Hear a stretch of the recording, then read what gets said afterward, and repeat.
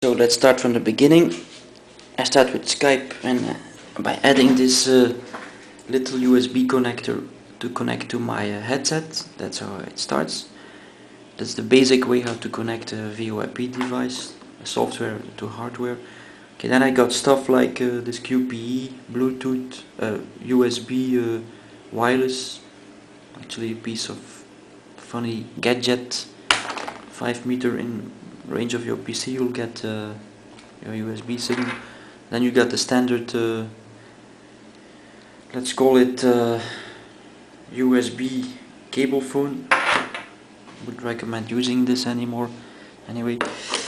So now we got USB wireless, which actually connects via USB dongle, a little bit more powerful than the QPE, to your PC, and within 10, let's say 15 meters maximum, you'll have a ringing signal from Skype. And this one is a good one because it actually has a long, very long battery life, very, to be recommended.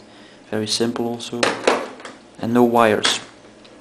Of course, if you want to go to the fancy stuff, you go to things like this Netgear first version Wi-Fi, Skype Wi-Fi wireless phone. Works as long as you can find an open Wi-Fi, or if you know the keys. So don't start hacking those keys there. And don't put it too close to your ears because it's kind of warm.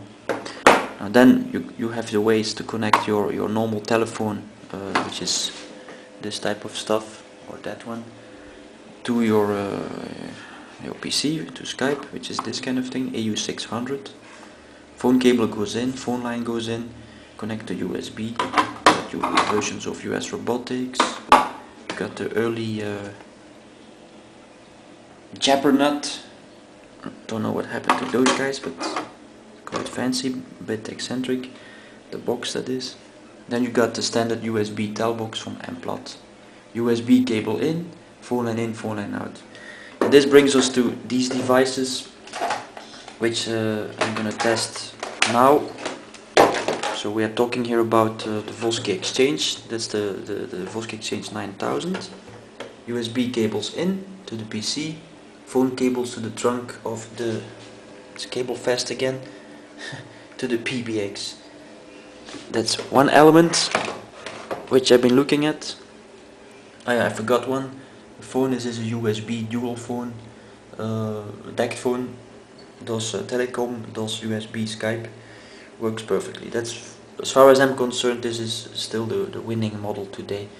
It's simple, it's to the point, you plug it into your PC and it's working.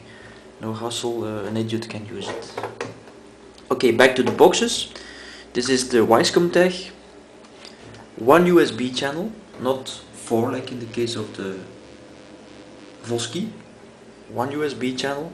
I always wonder how they are possible to tunnel all the sound there. You can actually connect 4 direct phone lines to this one, or 4 PBX trunk lines.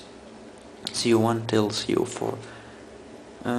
It's good, it's kind of not so expensive, good to for a small company. And then you got the Zipcom, which is a bit more big. Oh, so as you can see, difficult to handle. It's a big chunk. It's more sturdy. I would recommend this for, let's say, companies that have a bit more heavier usage. It's a metal box, it's a bit more solid, but still only one USB port, and this one you can connect FXS ports to the trunk of the PBX. So, Vosky, Wijscomtech, Zipcom. Let's try now to continue with the Vosky. Over and out.